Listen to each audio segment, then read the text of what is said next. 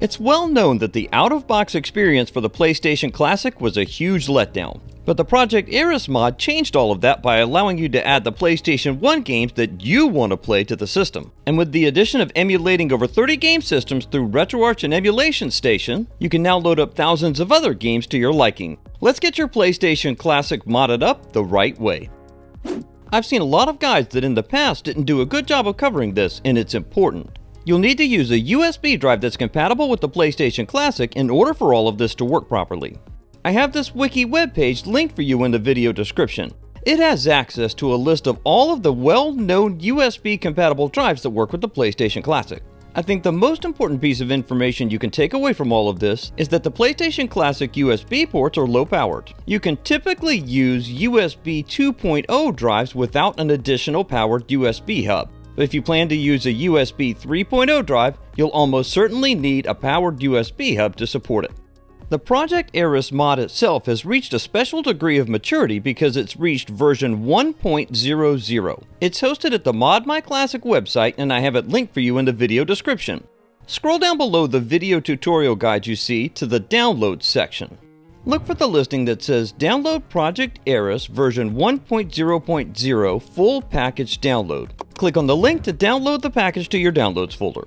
And while it's downloading, let's go ahead and grab the GUI Format Software from the Ridgecrop Consulting Limited website. I also have this link for you in the video description. This program helps format large volume USB storage into FAT32 format, which you'll need to do. Just click the big graphic right in the middle of the page to download the program to your Downloads folder. I have the Downloads folder open on the left side in File Explorer, and I've just inserted a USB drive which I'm going to put on the right side. Make sure you know exactly which drive letter represents the USB storage you just inserted into your computer. To get the drive formatted in FAT32 format, double-click the GUI Format executable file. Then at the UAC prompt, click on Yes to continue. Take a close look at the target drive letter at the top left corner of the GUI Format window. Make sure the letter shown here matches the letter of the USB drive you inserted. For example, in this case, it's drive G. You also need to rename the drive. Although I'm partial to the name Subscribe for drives, you'll need to rename the drive Sony, S-O-N-Y, all capital letters. Now that you have the right drive with the right name, click on Start. Then at the confirmation prompt, click OK to format your drive in FAT32. And you might very well receive this error message. If you do, don't worry, this is an expected behavior. Let me show you what to do to fix it. If you run into this issue with GUI Format, you just need to format your drive in exFAT first and then try again. Close out GUI Format and locate the storage device on your computer. You just need to format it like you would any other drive in Windows. Select Format and make sure that it's set to exFAT for the type. Then click Start near the bottom right corner to format the drive, and at the confirmation prompt, select OK. Give your computer a moment and your drive will be reformatted in exFAT format. Click OK to close the confirmation prompt, then click Close in the bottom right corner to close the Format tool. Now you can relaunch GUI Format by double-clicking on the application icon and clicking on Yes at the UAC prompt. Alright, let's try this again. Make sure the drive letter in the top left corner matches the letter of the USB drive you've inserted into the computer. Be sure to change the drive name to Sony, S-O-N-Y, all capital letters. Then come down to Start in the bottom right corner and click. Then at the confirmation prompt, click OK.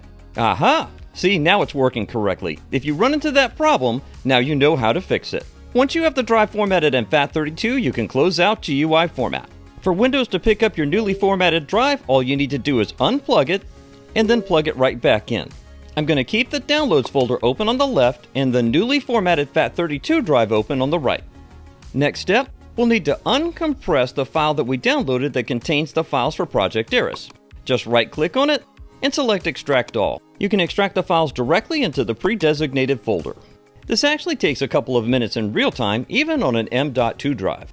Once it's extracted all of these files, you can go back into the Downloads folder and delete the zip file in order to eliminate clutter from your computer.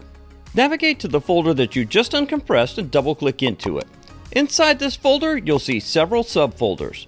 Just grab everything that you see here and drag and drop it directly onto the root of your USB storage device. And again, this is going to take a few minutes in real time. Once all of the folders and files have copied over to your USB storage device, you can remove it from your computer and insert it into the rightmost front USB port on your PlayStation Classic. But don't plug in the PlayStation Classic or power it on just yet. We've got some extra steps to consider first. Your PlayStation Classic should look something like this. You've got the USB drive plugged into the rightmost front port, but the system isn't plugged into power just yet. Go ahead and plug in power to the back of the system now and wait about 5 seconds for the power indicator light to turn amber. Once the light turns amber, you can press the power button to turn on the system, which will turn the power light green. I recommend you use this process for every boot up of your PlayStation Classic moving forward. When the system boots, you'll see the normal Sony Interactive Entertainment splash screen. But instead of going into the regular main menu for your PlayStation Classic, you'll see the Project Eris logo. It's creating a full backup of your internal firmware on your PlayStation Classic onto your USB drive. Then it will install key components of Project Eris onto your system. Once it's done, you'll hear a series of chimes and you'll see a splash screen that everything is complete and your system will automatically power down in 5 seconds. Once the system powers down, go ahead and remove the USB drive from your PlayStation Classic and put it back in your computer. Back on your PC, with the USB drive inserted, it's probably going to look something like this. You've still got an open downloads folder on the left, and now you've got the USB drive represented on the right here. Go ahead and close out the downloads folder for now. You'll need to create a new folder, and I'm just going to create it on the desktop. You can name this folder anything you want. In this case, I'm just going to name it PSC Backup so I know what it is. The end goal here is to create a backup on your computer of everything that's on the USB drive for 2 reasons. One is we're going to need to reformat the USB drive in NTFS format. And the other is, remember that Project Eris created a backup of your system software on your PlayStation Classic. Go ahead and grab everything that's on the USB drive and drag and drop it onto your computer in that folder that you created so that you have a permanent archive of what was on your PlayStation Classic from the factory. Cool, now that everything's backed up, we can format the USB drive itself into NTFS format. This does not require any special software. Windows can do this for you automatically. Just make sure that you've selected the correct drive either in this PC or on the side navigation inside File Explorer moving forward. Right-click on your USB drive and select Format. From the list of drop-down choices, make sure that you change exFAT, FAT32, or anything else over to NTFS. Make sure that the volume label for the drive is still Sony in all capital letters. Then scroll down to the bottom to Start and click on Start to continue. Then at the confirmation prompt, click on OK to format the drive in NTFS format. Once your drive's been formatted, click on OK to close the confirmation prompt. Then either close the format window at the bottom or click on the red X in the top right corner. If your drive's not immediately recognized by Windows, just unplug it and plug it right back into the same USB port like you did before. In this case, it was recognized. I'm going to grab the File Explorer window and move it over to the right, and it represents the root of the USB drive. Now you'll need to go back into the folder where you archived all of the stuff from the USB drive previously, and copy everything that's in that folder right back onto the USB drive. The goal here was basically just to convert the drive from FAT32 over to NTFS format so that the newly modded Project Eris PlayStation Classic can utilize the content. Let's take a moment to do some quick cleanup on your computer. Navigate back to the Downloads folder on your PC. You can delete that folder that you previously uncompressed with the Project Eris files in it. You don't need this anymore, and you've backed everything up in its own archive at this point. However, I think it's a great idea to save the GUI format program somewhere because you'll likely need it again somewhere in the future. Remove the USB drive from your computer, put it back into the rightmost port on your PlayStation Classic, plug it in, wait the 5 seconds, and once you see the amber light, press the power button to power on your PlayStation Classic once again. When the system powers on, you'll see the same old Sony Interactive Entertainment screen that you've always seen. But this time, you'll get the full Project Eris menu, which includes RetroArch, Project Eris, and Emulation Station. Let's go through these one at a time so that you can understand where to put content on the USB drive so you can play your favorite games your way. Pull the USB drive back out of your PlayStation Classic and put it back in your computer. The first thing we're going to take a look at is how to play your PlayStation 1 games on your newly modded PlayStation Classic. I have games already pre-staged on the left side and the root of the PlayStation Classic's USB drive on the right.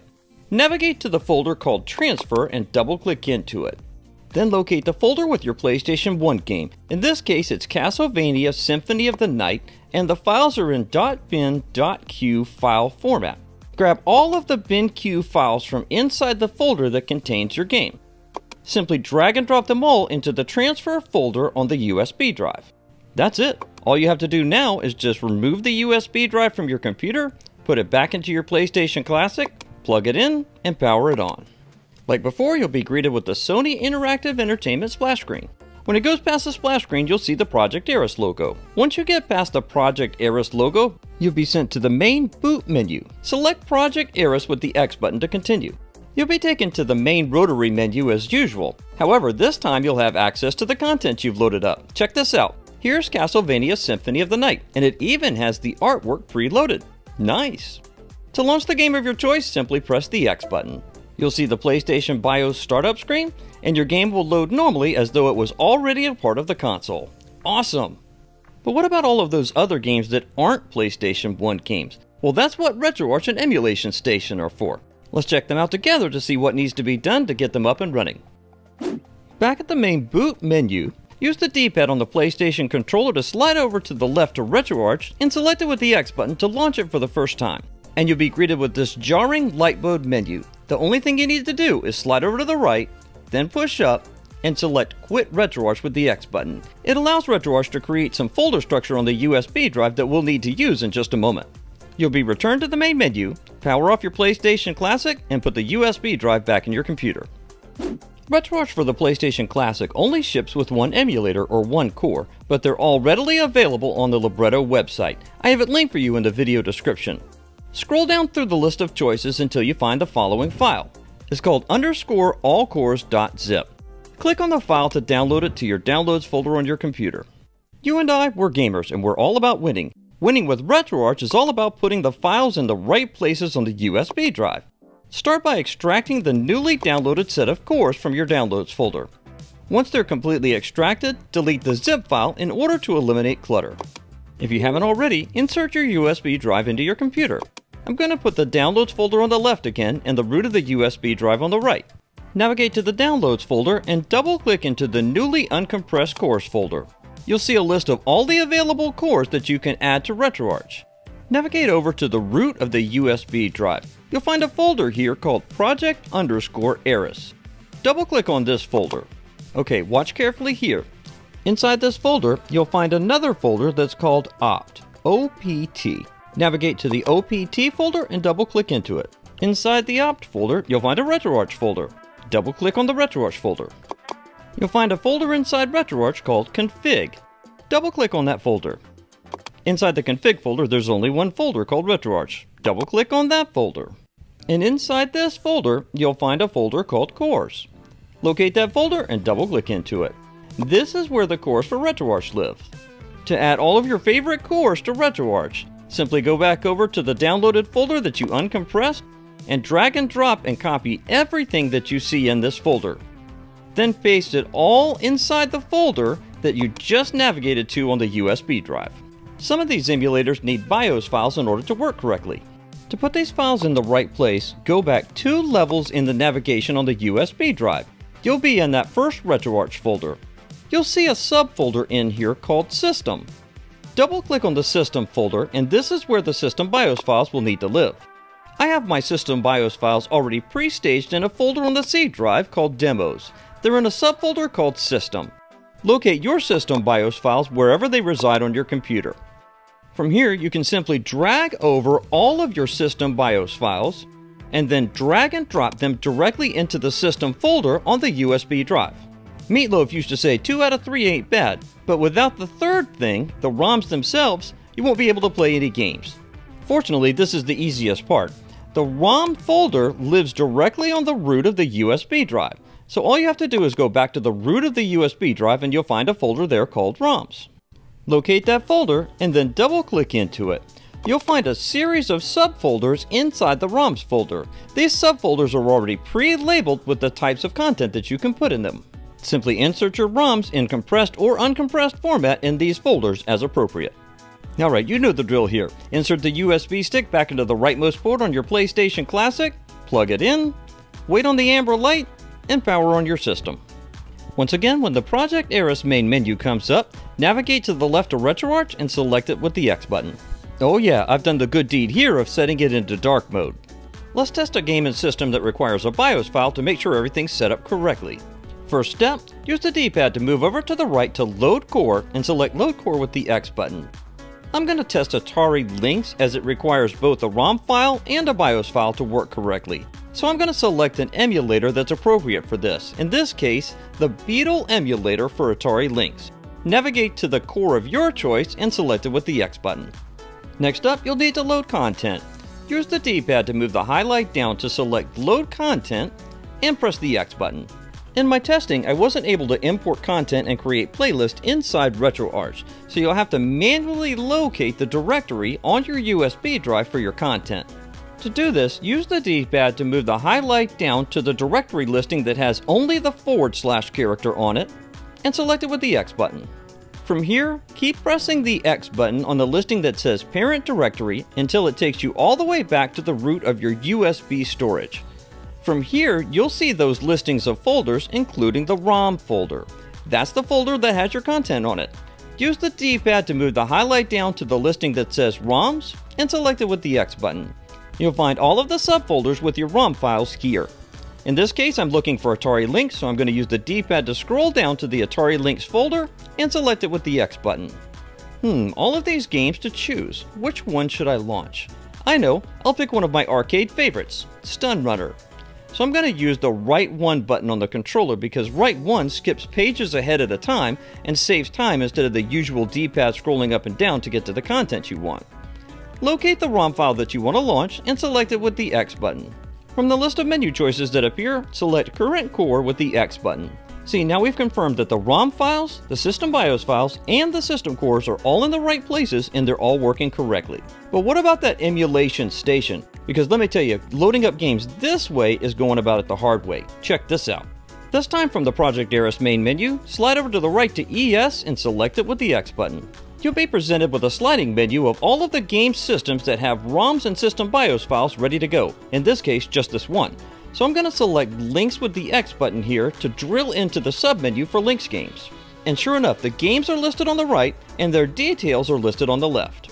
Let's test a different game this time. Let's go to another one of my arcade favorites, 𝐘𝐈𝐍𝐿. Select the game of your choosing on the right side with the X button. Now that is a much better way of going about launching these games. And you'll find as you build your library of games on the USB drive, the systems will auto-populate on the navigation ribbon. Playing your favorite games through emulation on your TV is one thing, but what about taking your games on the go? Check out this video on playing your favorite Sega-based games on your PlayStation Vita or PlayStation TV. It's shown here on screen and linked in the video description and pinned comment.